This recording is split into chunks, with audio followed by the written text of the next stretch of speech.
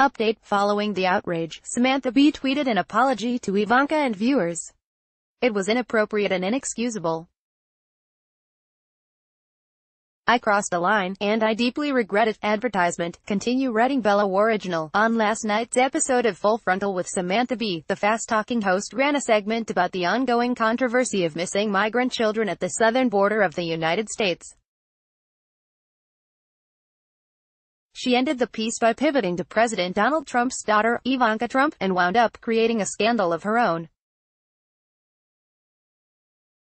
In the midst of the social media outcry this weekend about the 1,500 children whom the government placed with sponsors and now can't locate, and about the children who are being separated from their parents upon entry to the U.S., Ivanka posted a photo of herself snuggling her youngest son, Theodore.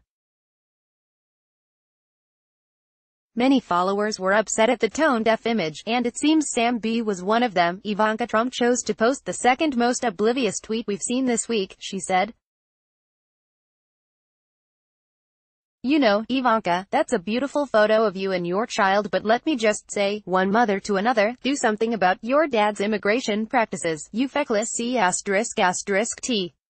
He listens to you. Her audience whooped in immediate, shocked laughter and applause, but conservative critics were not as amused.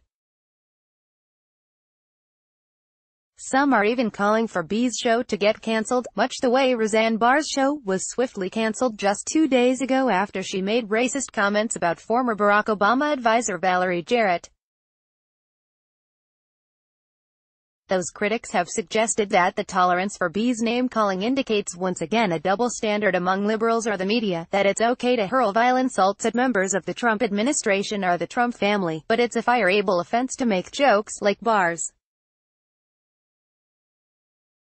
Who decides the consequences? Her show's network, TBS, have yet to comment on the controversy. Want up to the minute entertainment news and features? Just hit like on our Digital Spy Facebook page and follow on our Digital Spy Twitter account and you're all set. From